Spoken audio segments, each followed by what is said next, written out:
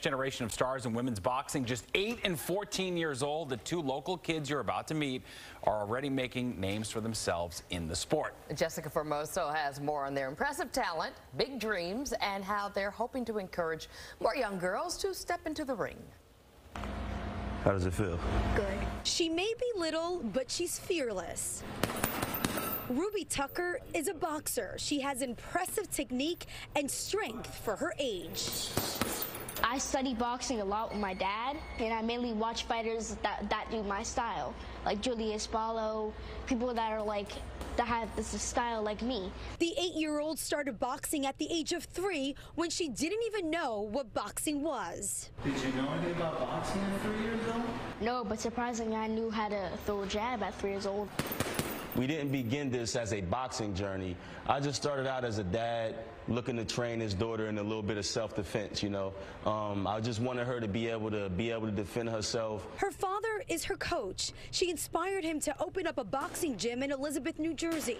It's been years of me instilling discipline and work ethic, and that's what you see now from her. Ruby wasn't eligible to compete until she turned 8. Just this month, she competed at the Silver Gloves tournament in Missouri, where she won one, but came in 2nd place overall in the 60 pounds Pee Wee age 8 division. She now heads to the Nationals in April.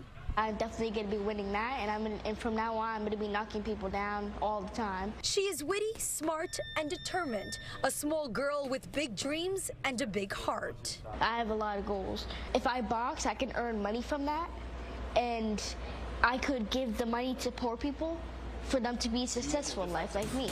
Good job, Ruby. Over in Brooklyn, we found this other father-daughter duo. Meet Layla Zakharova of Staten Island. Her love for boxing runs in her blood. Her father, who is her coach, is a boxer himself and has over 30 years of experience. He just wanted me to try it at first just for self-defense, and then it just kind of became like I had a love for it, and it just kind of became like competition through competition through competition. The 14-year-old started throwing punches at the age of 5.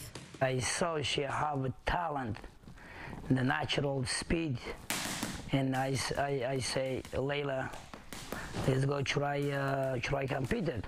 She said okay. So at the age of 10, she did her first competition. It was the Nationals, and she won. I was just bursting out of joy. I started like happy crying and stuff. Hard work pays off. Whenever she has a competition, she trains 7 days a week, twice a day.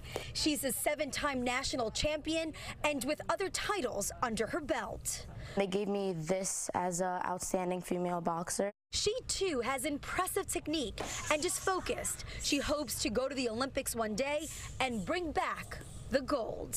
Everything is possible if you put the love in your heart and you have the love for boxing. Go out and do it. And in April, Layla's heading to Ohio for the Nationals, hoping to bring her 8th title back home. We wish her the best of luck. In Brooklyn, I'm Jessica Formoso, Fox 5 News.